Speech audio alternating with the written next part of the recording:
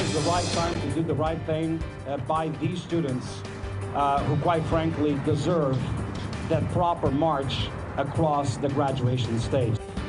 Right now at 5, high school seniors across Miami-Dade County learned today they may be able to walk across the stage to receive their diplomas. The news is a major step forward for getting back to normal. Yeah, Miami-Dade School Superintendent Alberto Carvalho says the school board is considering in-person graduations for the class of 2021 instead of pandemic-driven virtual graduations. CBS 4's Peter Dench is in West Miami with the details.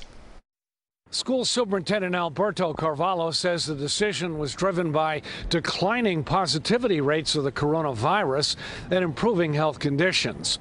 He is going to consult with health experts, but he's optimistic.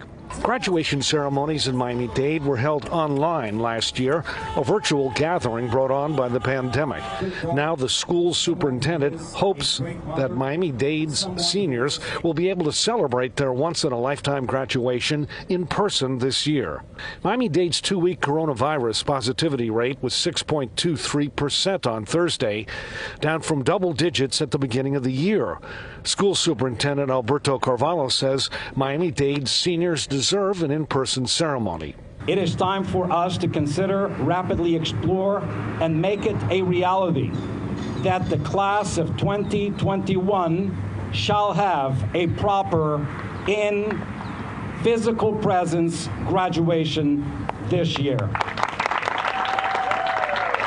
Seniors in Miami High School shared the sentiments of Sam Delgado, who is also in the class of 2021. I feel like in person it'll give you, the traditional feeling of it, that, you go in person, they give you the diploma and everything. But I feel it's kind of, for me, it's unsafe. But at the same time, if they have strict regulations, then I'll be good with it. On Tuesday, Broward School Superintendent Robert Runcie announced that Broward seniors would have live in-person graduations that will be modified to allow for safety precautions. What that modification will entail is going to depend on the size of the venues that we can actually secure, and other things that we're going to be able to work out logistically. Runcie wants fewer challenges for Broward seniors. Carvalho says Miami-Dade's graduations would also be tailored to the pandemic. We are consulting with our health experts. I'm sure it will be under modified conditions, but it is the right time to do the right thing by these students who, quite frankly, deserve that proper march across the graduation stage. So once again, we are rapidly exploring, and we will make it a reality. There is still a chance that some health experts might have some serious objections.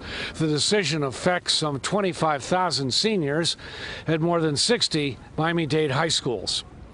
In Miami, Peter Dench, CBS 4 News.